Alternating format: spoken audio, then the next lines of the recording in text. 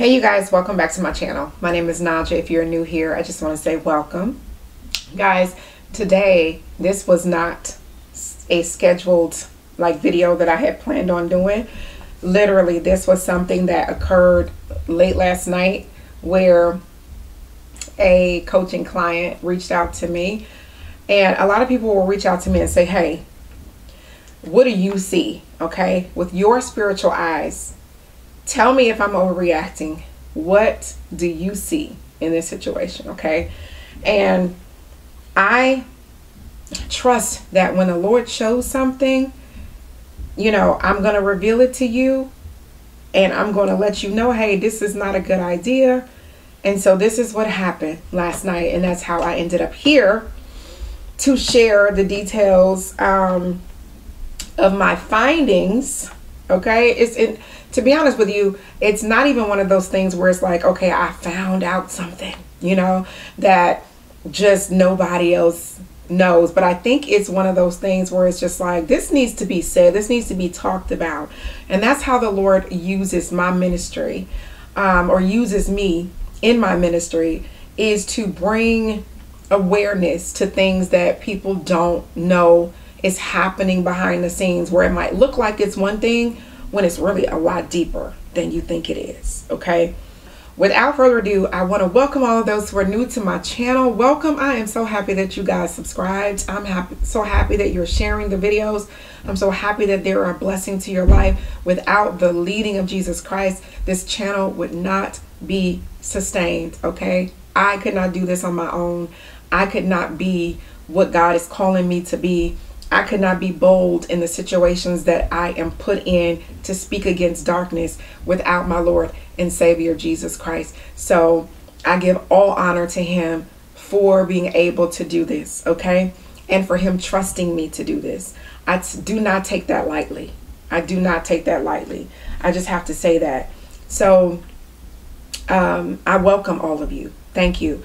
And for those of you who are new and you haven't subscribed yet, I pray that you do, so that you can continue to hear what the Lord reveals to me.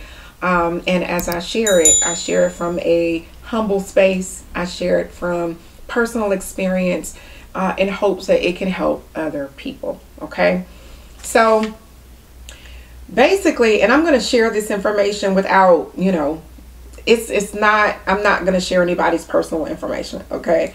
But what was brought to my attention was there was a flyer that was given to me. Basically, there was a flyer that was sent to me. Okay. And in this flyer, the average person would assume that it's just a flyer. It's just something that someone is advertising for you to come to a fight. Okay. And this was a flyer for a Muay Thai fight, right? And so I'm not familiar with Muay Thai. I don't know what the difference is between Muay Thai and Kung Fu or karate. I don't know. I do not. But I can tell you the moment that I laid my eyes on this flyer, they had different stuff on it.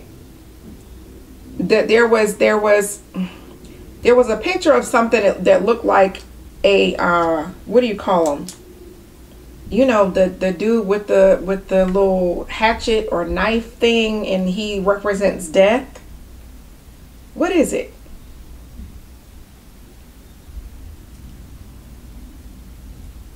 I don't know, but y'all know what I'm talking about, right? Okay, that was on it. But I didn't even pay attention to that because that was obvious, right? So I just began to look at the details that's on the flyer. And when I saw the word demonstration, I didn't see the word demonstration. The Lord literally allowed the word demon and demonstration to pop out at me. And it was so weird to me because I'm like, I pronounced it. I said demonstration. That's how the Lord allowed me to see it. He allowed me to see the word demon, not demonstration. To the point where I was so confused, I had to go and look up the spelling of demonstration and see that it wasn't something that they intentionally did to, you know, pronounce the word demon. The word just said demonstration. But I saw through my spiritual eyes the word demon. So, and I didn't even really, listen, I didn't even realize that the word demonstration had the word demon. The first 5 letters was demon. That had never registered to me. So I immediately start saying, okay, let me go and start doing a deep dive into Muay Thai. What is it? What's the history of it? You know, I know it comes from Thailand, but what's the history, right? So I just was like, let me go look this up for her, because obviously she trusts, you know, my guidance in this area, and I'm going to go and do the research. One thing I can say is that when the Lord brings something to my attention, I can easily go and look it up, find the background, knowing how to like arrange the words that I put in the search of Google to come up with, you know, the background to find out what is really behind what I'm looking up. Okay. And so that's what I did. I can't tell you what I did, what I typed in. I just am typing and I'm looking and I'm searching and I'm reading, but I typically will find it very quickly. I found it like in 10 minutes. So I'm going to read to you guys what I found. First, before actually going into the details of what I found about what Muay Thai is, I actually ended up on this website where they actually do Muay Thai, but they went into details about different things. I'm going to put it up on the screen so that you guys can see what I'm reading. Okay. Now this says Yak, which is a giant demon. Yak is a character in the, and I'm going to butcher these names, I don't really care, Yamayana, a key influence for Thai art and people. A green ogre-like race. Yak is a great army under the demon king Ravana, who is in the fight against the Sri Rama. Being an opponent of Sri Rama, who's the ape troop is led by Hanuman. Yak symbolizes ferocity and endurance, as can be seen as a statue or an illustration at the gate of Thai temples and other key places in Thailand. Thus, he has become a Thai character familiar to foreigners. All right, now then after that was some monkey warrior, Hanuman. And it's a central character in the Ramayana. Is substantially influential to Thai people and Thai art. And this is what they call Muay Thai. They call it art. It's art. A white ape-like race of forest dwellers, Hanuman is an incarnation of the divine and a disciple of Lord Sri Rama in the struggle against the demon king Ravana. Hanuman is a key player in the virtuous army against the Yak, which is the demon guardian that we just read about. He is known for his incomparable versatility, agility, and might. His great talent is reflected in his ability to impersonate and magically become invisible. Let me turn my text off so you guys are not distracted. Okay, I'm sorry about that. So now, after reading that, I'm like, okay, so let me do a little bit more of a deep dive, because I really want to see or hear more. Like, what's behind this? Okay, I knew that there was more to read. After reading that, there had to be more to read. So then on this, as you can see in this photo, I'm like, okay, what is this? So it says, I've written before about my theory. This is whoever the person is that wrote this, you know, who's done research and who's giving us the deets, okay, or the tea. I've written before about my theory that, I don't know how to pronounce this, Fra Perup arguably is the god, lowercase g, of Muay Thai, okay? There is no such officially designated god, but there is no doubt to me that this deity figure powerfully combines the elements that distinguish Muay Thai from many contemporary forms of combat sport fighting, and is in that way a protector for a call to preserve those precious elements that may very well be lost to globalizing modernity. What I wrote a few years ago. This is a small holy statue that sits, did it say holy? Okay. That sits on a mantle in our apartment. It is a bronze-looking figure of a man, a warrior, posed with spear pointed upward at a diagonal across his body, and with the other hand near the spear point, he holds a bouquet of green. His face is that of a demon, his body that of an athlete. He is a little-known god, little g, much debated in niche circles. Frapira. He, as I understand it, is a kind of god, lowercase g, of war and battle, but mostly is known as the god, lowercase g, of dance, the one that leads the arts. At his left hand come together both the spear point and the bouquet. This is the unfathomable combination of what makes up Muay Thai in Thailand. For us in the West, there is a fundamental division in how we parse the world. There is the real and the unreal.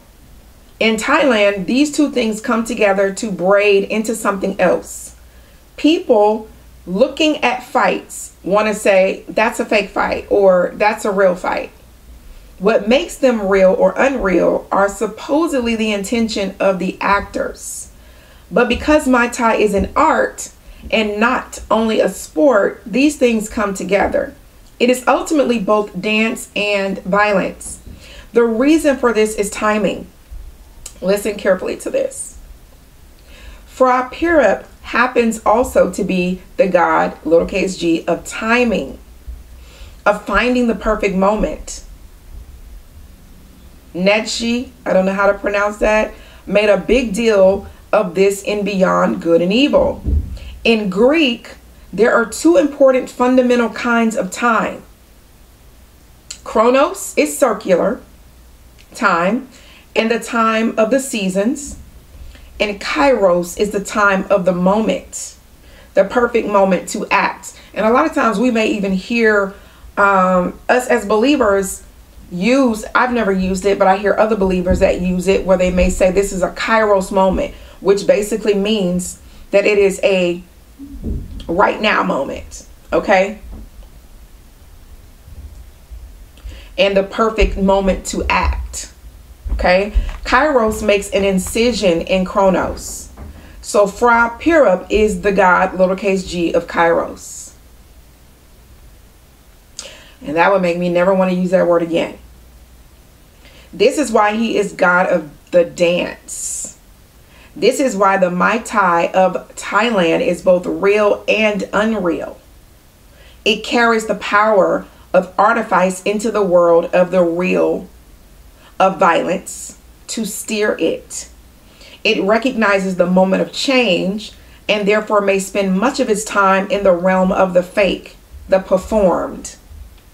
It is steering the cooling schedule of the steel when all the molecules are afloat and changing their positions. In the West, we only think of linear time. For us, the real of fighting is merely the degree of heat in a fight and the application of force of one body against other bodies. In Muay Thai, for Frapira, it is the point in the circle when real change can happen. It is the art of taking hold of that change and shaping it to a valued outcome. It is where the spear point and the bouquet come together. Okay. It gets deeper, all right? Some years on, I reflect back upon how much I've come to believe this. It's why Muay Thai Cruz will urge you over and over, timing, timing, timing. Or why legends will praise Samart's genius as found in his eyes. The god, lowercase g, itself appears to be a syncretic fusion of two gods, lowercase g. One related to the destructive powers of Shiva. Now, For those of you who do not know the false god, lowercase g, Shiva is very much associated with yoga. Yoga is the false god that operates, Shiva is the false god that operates through yoga. Okay, so let me read that again. The god itself appears to be syncretic fusion of two gods. So the false god that's operating through Muay Thai is a fusion of the first one that I spoke about, whatever his name is, Firaf or whatever. And it is combined with Shiva. It is a syncretic fusion of the two of them. Hence the spear, perhaps an emanation of Shiva. The other is the presiding god, lowercase g, of dance and music, of performance. For those of you who do not know, in my testimony, I also spoke about my experience with mystical dance. A lot of these dances that are done in these other cultures are specific to channeling these false gods. In every culture they have them, Africa especially, in Buddhist, in Hindu, all of these different cultures have different dance, but it does not necessarily come off as being like a dance, like we're having fun dancing. It can come off as this act of what they call fighting or sport in violence is a form of their dance, okay, that is being orchestrated through these demons, through these false gods. Wow. One of the conundrums that Westerners face when trying to really delve into the intensity of Muay Thai is how much the aesthetics of scoring in face relate to performing postures, senses of timing, playing narrative themes in a round or across rounds. These are the art of the sport. When in the West, especially the era of MMAs, demystification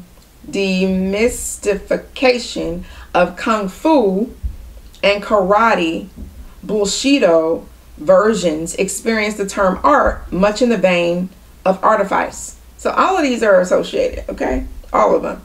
Something unreal, something just surface. What traditional ring Muay Thai embodied, though, I believe, are the effective potentials of performance, the unconscious fathoms of what a fighter can draw out far, far beyond perfect technique or practices patterns. This, I sense, is the power of where Fraperup reigns. Okay? So these false gods are all up and through, you know, the act of what they're doing in these practices or in these fights. And so I'm sorry, y'all, I got a lot in here. There's a lot to read. I'm going to go over this stuff with you. And so if you're interested in knowing it, then stick with me. Because if you have little boys or little girls and they are practicing karate, they're practicing kung fu or Muay Thai, just know the history. This is not just a sport. It's not just a sport like basketball and football. This is a cultural, again,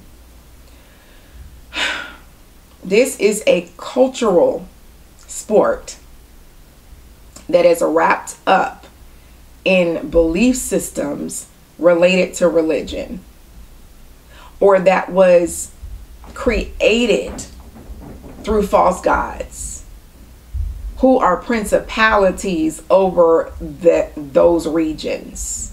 Okay, I'm going to read a little bit of this part right here above this. It says, we are left somehow with an unsatisfying answer. Yes, Thailand's Muay Thai expresses and comes out of a largely Buddhistic culture and holds several rites and practices which are religious in nature.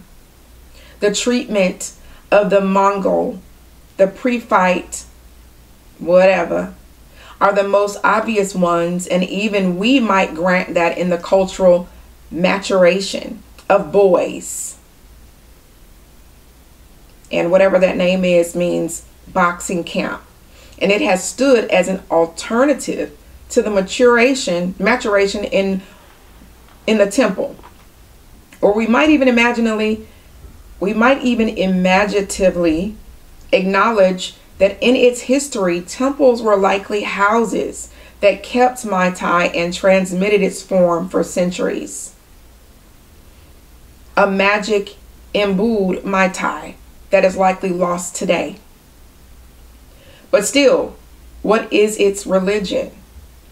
Are Muay Thai fighters doing anything religious that is intimately connected to their performance? Is the arduous or obedient training in Muay Thai in any sense a spiritual practice? I believe they are, and there is. All right. So I'm going to stop there before I keep reading, because I got some more to read. I got some more for you to read. So that is a lot of people's question. And I want to first say this. These days, before you actually go in to start doing certain practices that you know are known in different countries, different cultures, that we know are very spiritual in a sense, related to Buddhism and Hinduism, or because their practices, their cultural practices are all wrapped up in New Age. This isn't a New Age practice, but this has an association with the same false gods operating through the Buddhism, the New Age, all of the stuff that's associated with that, like yoga. Yoga, people assume, is just an exercise, it's just stretching. But when they actually go look into it and see that no, these people look at this in their culture as a spiritual practice. Each pose was not meant for the sake of exercising, but meant for the sake of channeling and giving homage to the false deities. All right, to a Hindu god or gods, many of them, lowercase g's. So this is the importance of us making sure that we are looking into things. Don't ever have the mindset of, oh, it's not that deep. Go look into it, okay? Because you are better off by going and looking into it and finding out beforehand than assuming it's not that deep and then go do it and find out later, oh, you've now opened some spiritual doors. When I tell y'all the term that Satan is the god of this world, lowercase g, that means he is in mostly everything. Okay? He is in mostly everything, which is why it's important that you literally test the spirit, that you look up everything. What is the origin of this that I'm about to get involved in? Where did this come from? When did it start? What was the culture? What was the practices behind it? You have to question everything. Because if he is the god of this world, that means he has created and cultivated most of what you see. Right? Now, when I say he has created and cultivated, let's not get it twisted. We know that Satan is not a creator. Okay? He's not a creator. But he is a copycat. So most of what you see is typically him disguising as light to be mimicked as in relation to what we think is God. So typically we would see something that we think is peaceful, that is loving, that is joyful, that is healing. And we will think in our minds, there's no way Satan has anything to do with this.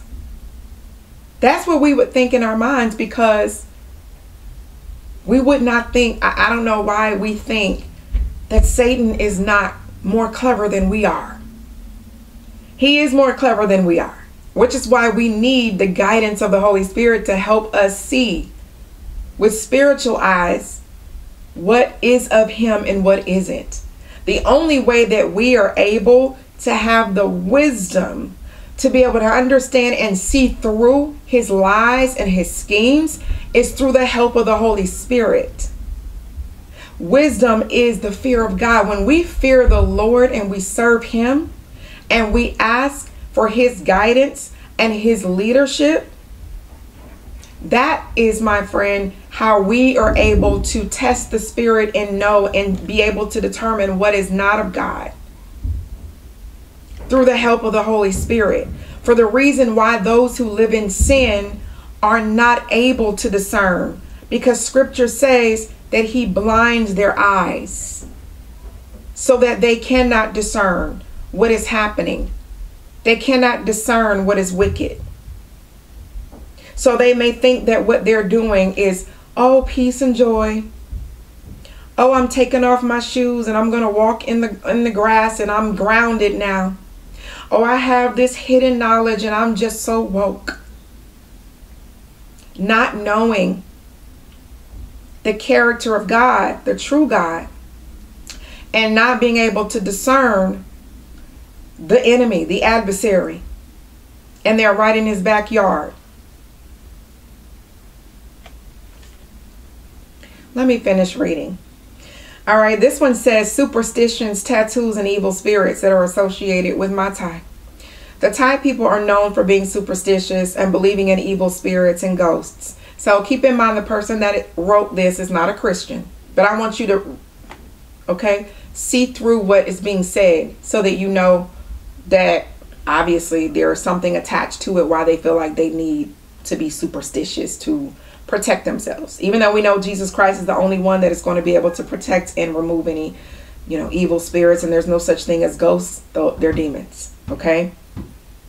For centuries, Muay Thai fighters have used sacred tattoos, wards, amulets, and spiritual ceremonies to ensure their good fortune and ward off bad luck and evil entities that may follow them into the ring. Why would they even assume that there would be evil entities that would follow them into the ring? It's because they are attached to them because of what they're doing in the first place. Not only that, because of the things that you have to do in order to even be a Muay Thai fighter, which we will get to. They often wrap fragments of their ancestors' bones in their headdress, which is called a mongkong, or amulet, tied around their bicep. This act represents the good spirits of their ancestors and protects them from injury and evil spirits in the ring. No, ma'am. Some fighters and Thai people will go to temples, a witch doctor / medicine man, or a high-ranking priest who have Thai inscriptions tattooed into their skin. These markings are believed to be powerful and provide protection from negative influences like bad luck, ghost spirits, etc. When no, it's actually drawing it to them. That's why they feel like they're fighting bad spirits. It's because they're going to witch doctors and they are opening the spiritual door and inviting the familiar spirits and deities to attach to them.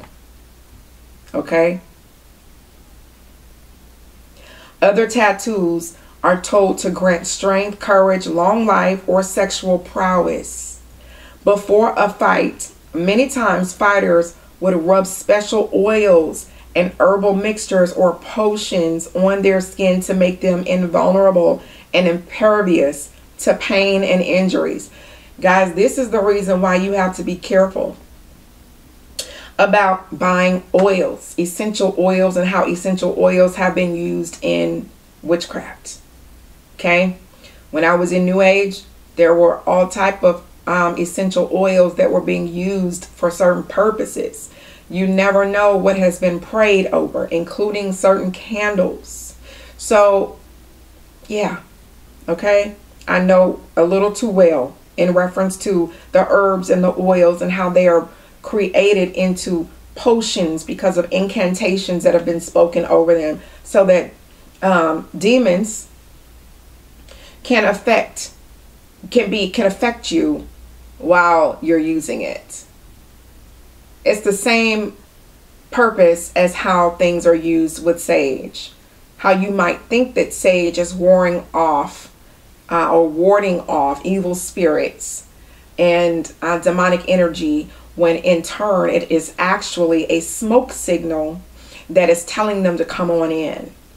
This is no different than these herbs and oils and potions that they're putting together, thinking that it is keeping them from being invulnerable and from having injuries.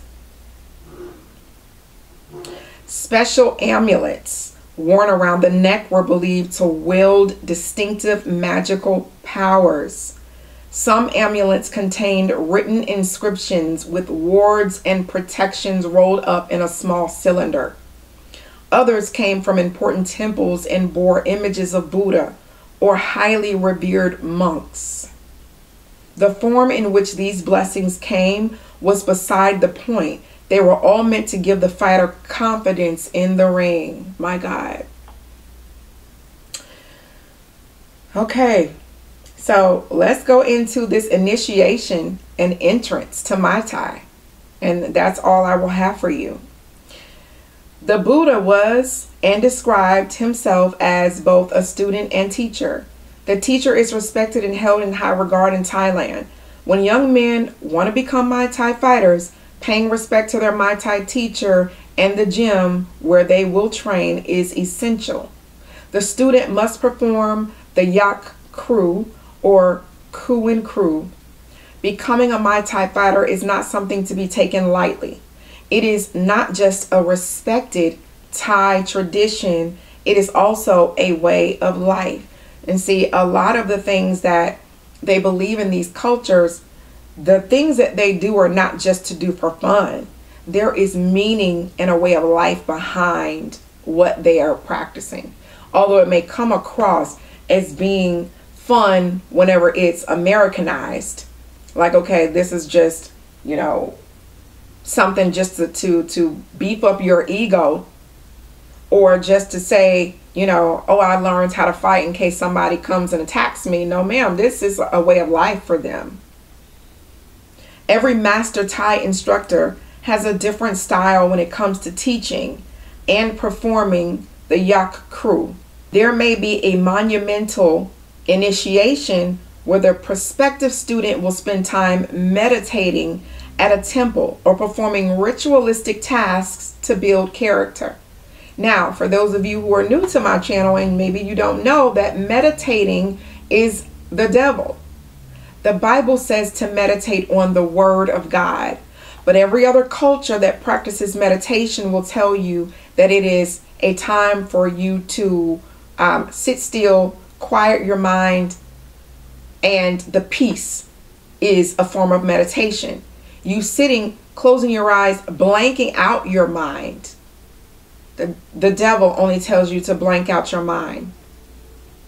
There is a scripture or a saying about the idle mind is the devil's playground.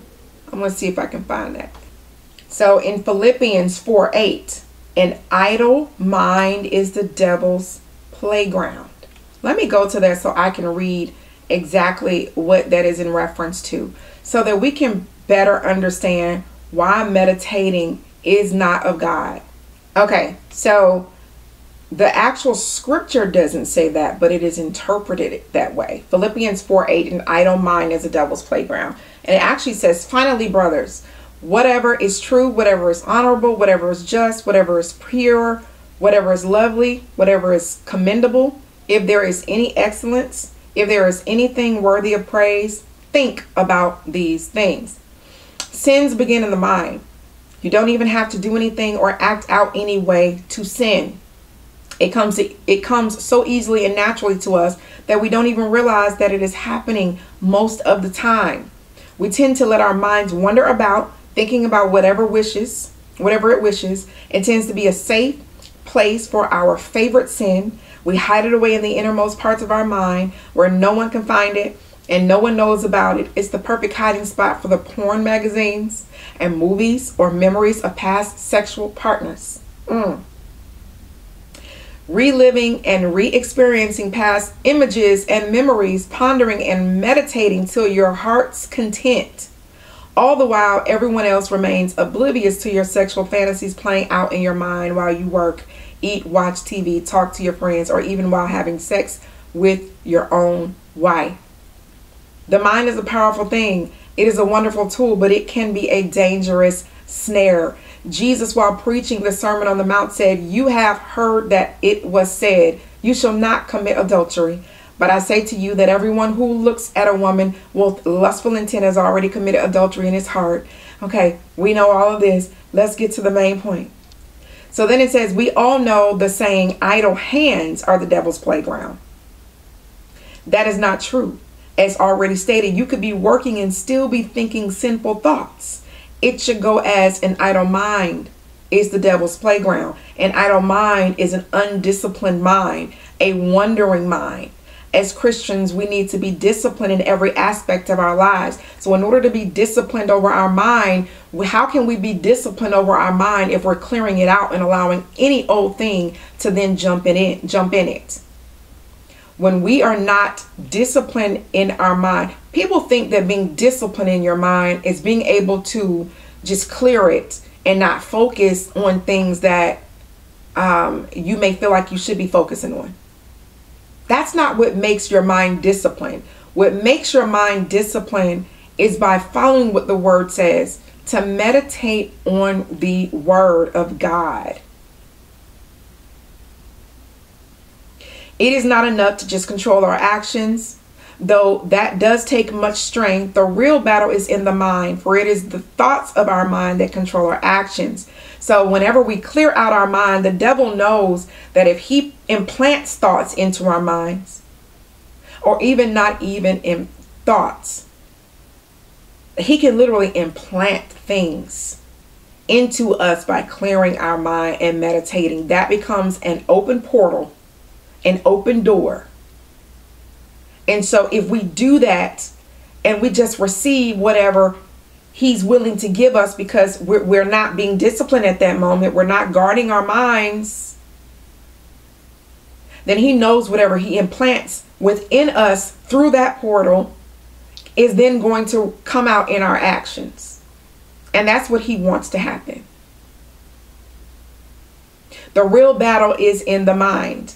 For it is the thoughts of our mind that control our actions. Without a change of mind, your outward conformity will fail. Like a tree with a rotten core, the slightest push will knock it down. We need to be transplanted. We need to change our minds. Like it says in Psalm 1, "Blessed is the man who walks not in the counsel of the wicked, nor stands in the way of sinners, nor sits in the seat of scoffers, but his delight is in the law of the Lord. And on his law he meditates day and night." Did you hear that? On his law, he meditates day and night. It does not say meditate day and night by clearing your thoughts. Okay? I think that proved my point. Let's get back to the regular scheduled program. Okay, so it said that there may be a monumental intuition or initiation where the prospective student will spend time meditating at a temple or performing ritualistic tasks to build character. So we know these are not rituals that are, acceptable in Scripture, that have been consecrated in Scripture, like rituals that we do, like doing communion, okay, or using anointing oil. Those have been consecrated, which means they are made holy by God in Scripture, okay? They are also usually expected to give a gift, such as a white linen cloth, flowers, joss sticks, which is incense, and some small monetary offering. On favorable days like Thursdays for good luck and prosperity, fighters would gather to welcome the new student to the camp and eat together. The master Muay Thai instructor would ask for a blessing from his new student before placing the traditional mongkong on the student's head. and tying an amulet on his bicep. Crazy. Crazy. And so that's all I have for you in reference to the things that I put together for you. So I can tell you that if all of this is wrapped up in Muay Thai, you can best believe that karate and kung fu have very similar backgrounds. Although they come from different, you know, one might be Chinese, the other one is Thai, but they are very similar. Their beliefs, both of them still practice Hindu and Buddhist heavily rooted things. Okay. And so it's very important that whenever we are going day in and day out, it doesn't matter if it's something as innocent as being invited to a birthday party or to another child who might be a teenager or an adult who might be a Muay Thai fighter, and you think, oh, I'm just being invited to a fight. What is this? Would my Lord and Savior Jesus Christ, who is a jealous God, might I add, be okay with me partaking and witnessing fights that clearly have derived from these false deities, these false gods, who we know after reading this is wrapped up all in the practice of these fights? Would he want us to partake in that if he's a jealous God and we know that there are false gods attached to it? Absolutely not. Absolutely not. Absolutely not. Would your husband or wife, in the natural sense, be okay with you going somewhere that a woman or man has invited you to, and you know they want you? Would they be okay with that?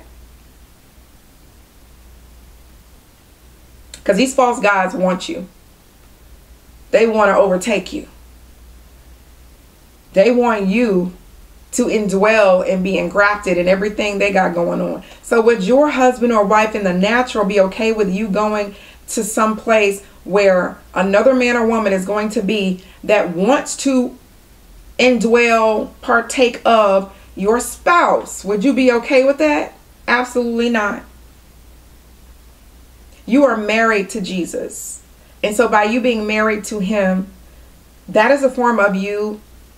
I don't want to say that it's a form of you committing adultery by attending one of these, but those who are actually involved in becoming a Muay Thai fighter, yes, that is a form of committing adultery, because that is assigned or attached to the practice associated with false gods. Now, attending something like that is no different than you attending a gay wedding.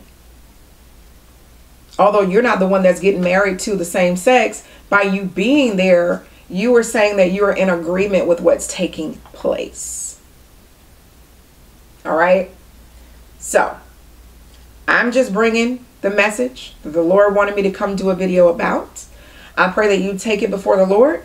If you know someone who is actively involved, which I know a lot of people are, you can't say I didn't know at this point.